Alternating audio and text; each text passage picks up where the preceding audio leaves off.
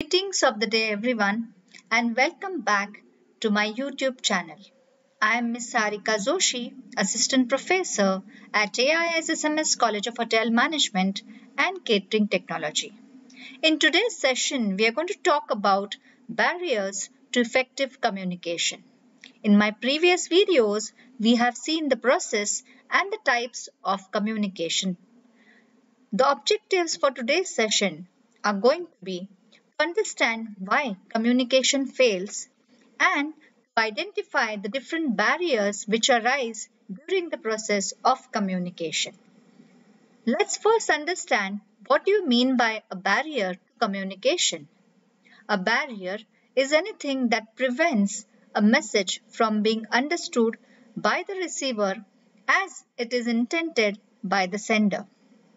As for any kind of communication to be successful, it's very essential that sender and the receiver attribute the same meaning to the message. But all acts of communication are not perfect. At times, it causes a barrier to the communication process. The classification of barriers to communication is broadly based on sender-oriented barriers, receiver-oriented barriers, or sometimes channel-oriented barriers. As we have seen in the earlier videos that the communication process involves sender, receiver, and a channel to send the message, the barriers could be related to any of these three.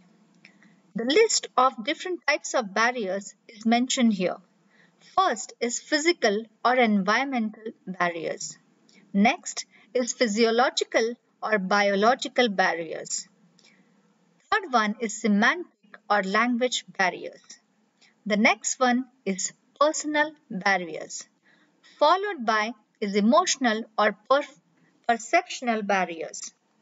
We also have socio-psychological barriers, cultural barriers, and organizational barriers.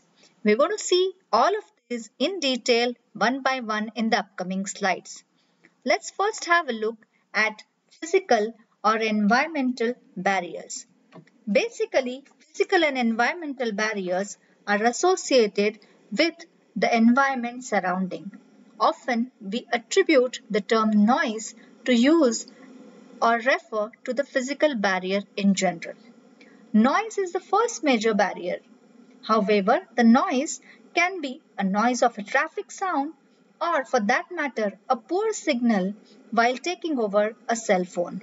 Sometimes it's also a disturbance which is around us that we call as a noise, and this is very commonly found.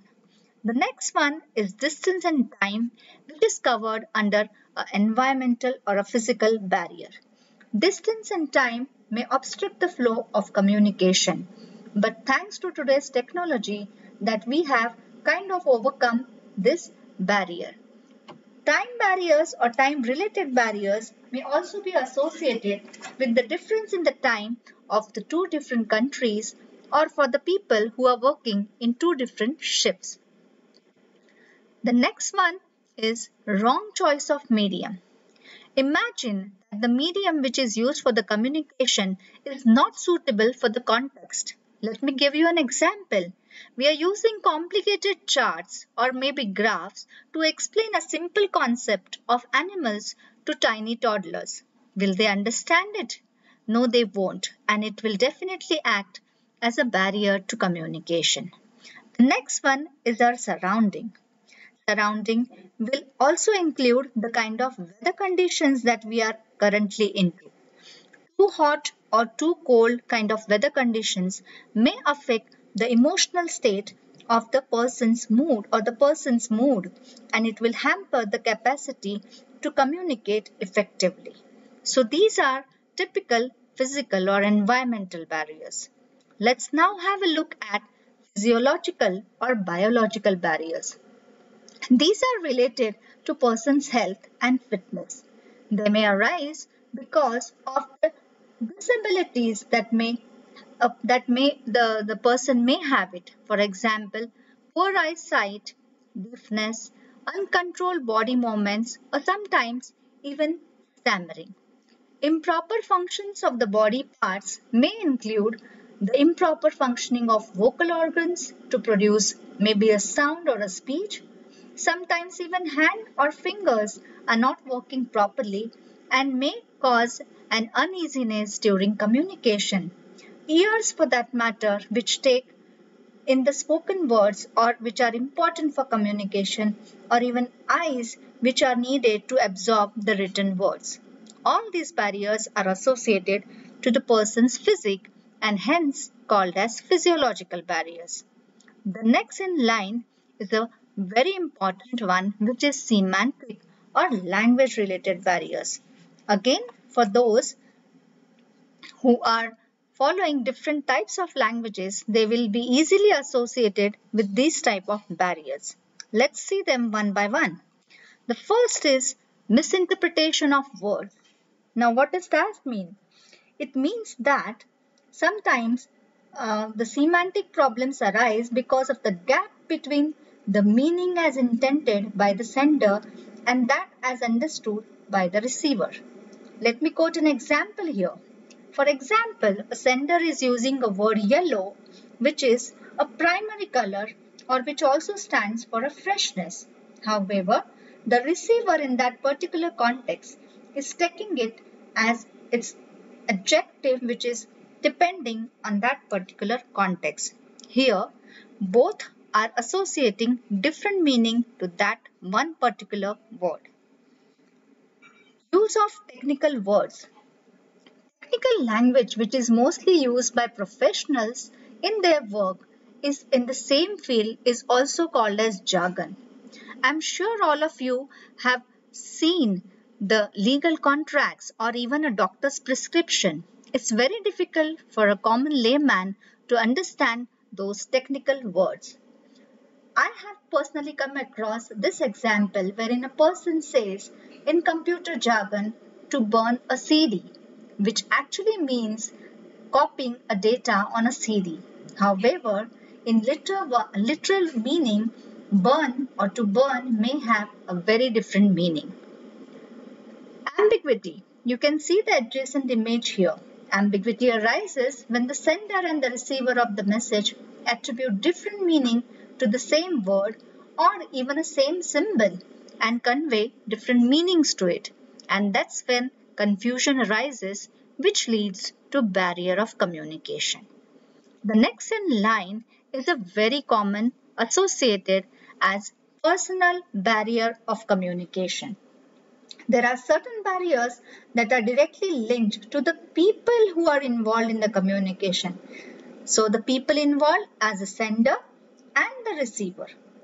Personal barriers have to do with the age, education, interest, attitude, or even the needs and intention of the people.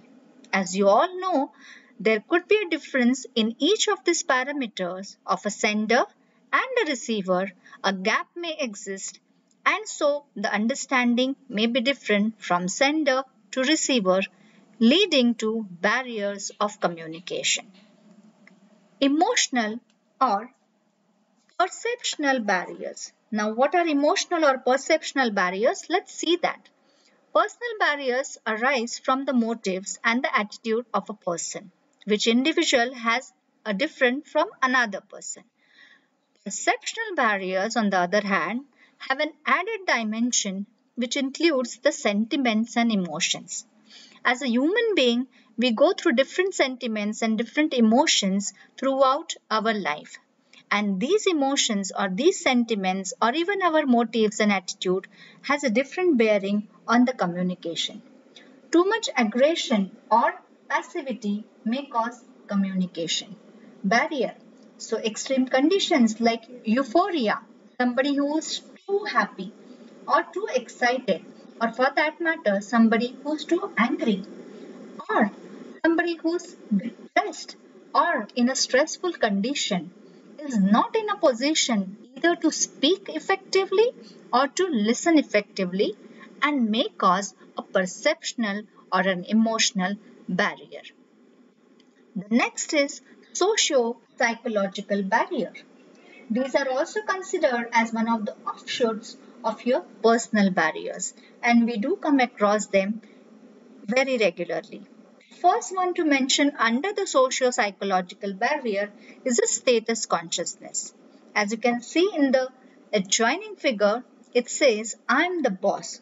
So, if one's position is hampering the communication, say between a subordinate and a boss, it will lead to anxiety, fear, and also to barrier or obstacle or obstruct the way that he is speaking to his boss or a colleague. The next is difference in perception. Now this is one of my favorite images. Look at the image. Both people have different perception about this image. From one person's angle, the letter is 9 or the number is 9, and from the other person it is 6. And in both the context, they are right. So sometimes the different meaning is given to the same symbol or maybe a letter or maybe a word, and difference in perception will lead to some kind of a difference in understanding and a barrier to communication. Prejudice. Now what does that mean? It means that people with deeply prejudice are very difficult to communicate with each other. They have a closed mind and then they tend to react accordingly, thus ruling out all possibilities of communication. They are unreceptive to open and not open to any kind of ideas or any kind of person whom they do not like or dislike. So here you can very well make it out from this image. Halo effect or an horn effect. Yes, the term is very interesting.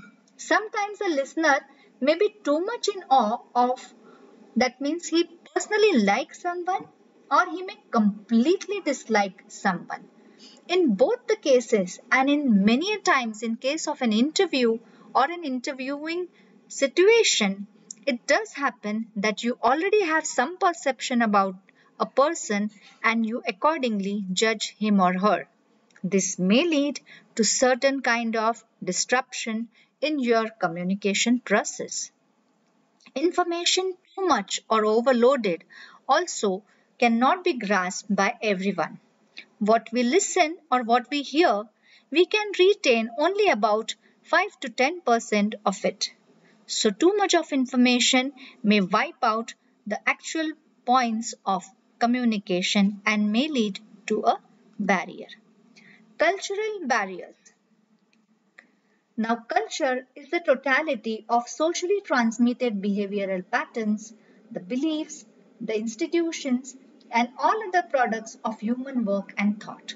It is based on customs, rituals, and beliefs which are followed in different parts of the world in a different manner. It also based on different nationalities, ethnicity, race, and religion. A very common example which can be quoted here is the way that we greet each other. Isn't it different? Or the way people celebrate festivals, or many people have different meanings to different or the same color. So black in some community is used for mourning and mourning, or in some cases it is also used as a different symbol status. So different cultures or different kind of languages also at times may cause barrier. Now it's not only related to language, but it's also related to beliefs that people carry along with them and the values that they are associated with their religion when they are communicating with each other. Isn't it interesting? There are people of different culture in an organization which could be working together, and at times they may get different meanings from the behavior of the people. The last one quote here is an organizational barrier. How an organizational barrier is occurring is all because of the goal conflict. That means the objective of a person and for that of an organization may not go in the same line. Sometimes the organizational policies are very rigid and they are not friendly, or they are not very clear, which may cause a confusion in the minds of the people working in that organization. Hierarchical structure. Too many levels in the organization, say a top level, a middle level, and a lower level, the messages get filtered, and a wrong communication or a misleading message at times is passed, which leads to obstacle between the different people working in the same organization. So with this, we have seen 8 different types of barriers which may obstruct the way the message is communicated anywhere in the world. Now, we have come to an end of this session. To become a successful communicator, one must overcome these barriers of communication. The references that I have used for this have been mentioned here, which I have used for images and the content. So I would like to thank you so much for watching this video, and to help you further with the kind of definitions or the terms that I have used in this particular presentation, I have given a small video link in the YouTube description box. It's my humble request to you that you should attempt to that quiz link, and you will gain more insight in different types of barriers. Till I come up with my next video, goodbye, and you take good care of yourself.